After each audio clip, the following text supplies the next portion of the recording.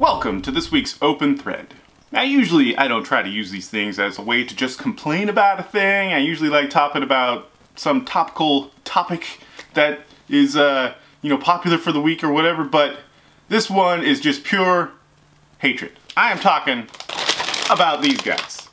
These are the All Dressed Ruffles, right? And Ruffles said, hey, we're gonna take the Canadian favorite and bring it over to America. And you would assume that it was the same chip. They say, even on the bag, it's Canada's favorite fucking flavor or whatever. And we wouldn't have even known this. We would have just eaten these chips and went, they're alright, I guess. And we would have thought, well, I guess Canada's weird. They like bland chips. But we just so happened to get a bag of those from one of our subscribers in Canada as part of a fan package. Those chips were absolutely delicious. The Canadian ones have a flavor that just punches you in the mouth. It is strong and delicious.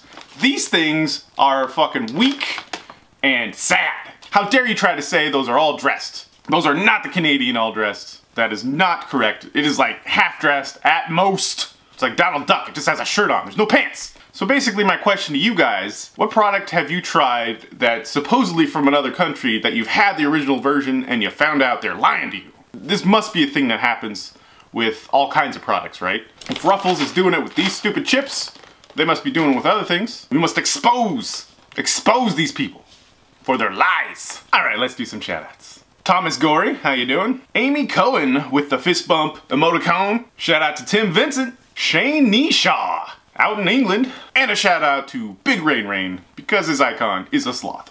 That's all I got for this week, guys. Thanks for your comments and thanks for watching.